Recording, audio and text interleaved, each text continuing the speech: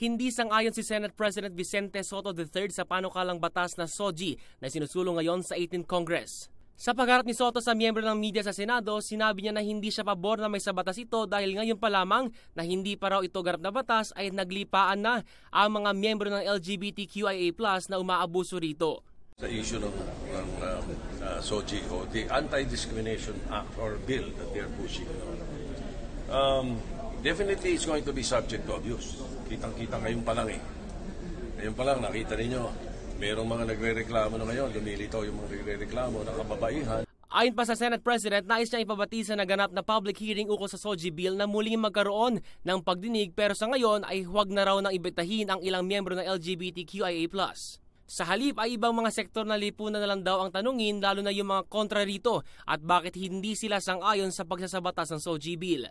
They bring it to the floor without the side of those who are against it. We will move to bring it back to the committee. Samantala, ganito rin ang stand ni Senador Joel Villanueva at anya, sisiguraduhin daw niya na hindi lulusot sa Senado ang Sogie Bill sa ngalan ng freedom of religion ng bawat isa. Habang taliwas naman sa kagustuhan nila Soto at Villanueva ang naging pagsuporta ni Pangulong Rodrigo Duterte sa pantay na pagtingin ng publiko sa miyembro ng LGBTQIA+, maging ang pagkakaroon ng mga ito ng sarili mga palikuran bukod sa nakasanayan nating restrooms para sa lalaki, babae at mga PWDs. Ace Cruz, Newslight.